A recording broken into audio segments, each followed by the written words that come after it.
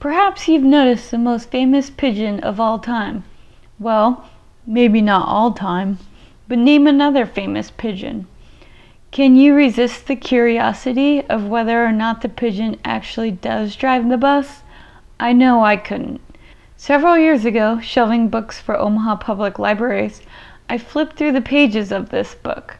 I didn't give the book or author much thought until I discovered the Knuffle Bunny series this semester and remembered, that's the pigeon guy.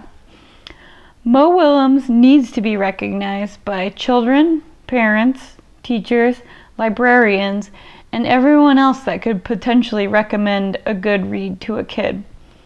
Before the pigeon, Willems worked as a writer and animator for PBS's Sesame Street and won 6 Emmy Awards for his writing.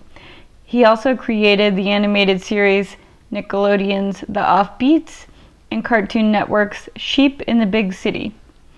As head writer of Cartoon Network's #1 show, codenamed Kid Next Door, he began writing and drawing children's books.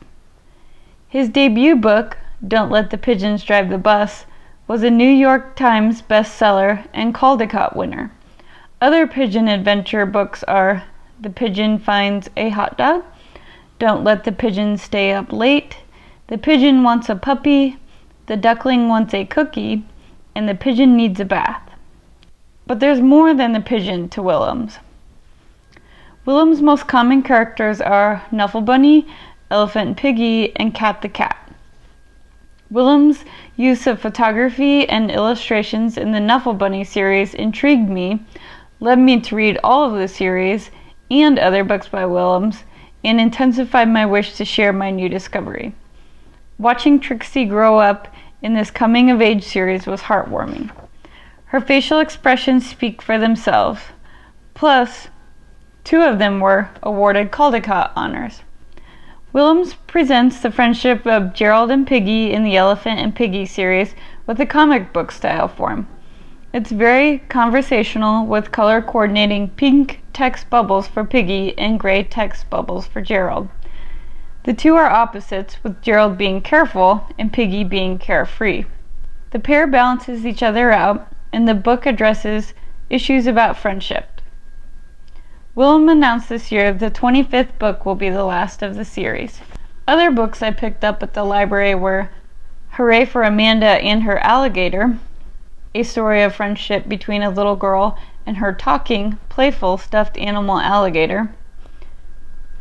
Naked Mole Rat Gets Dressed, teaching tolerance and acceptance through a mole rat that likes to put clothes on, even though everyone else is naked.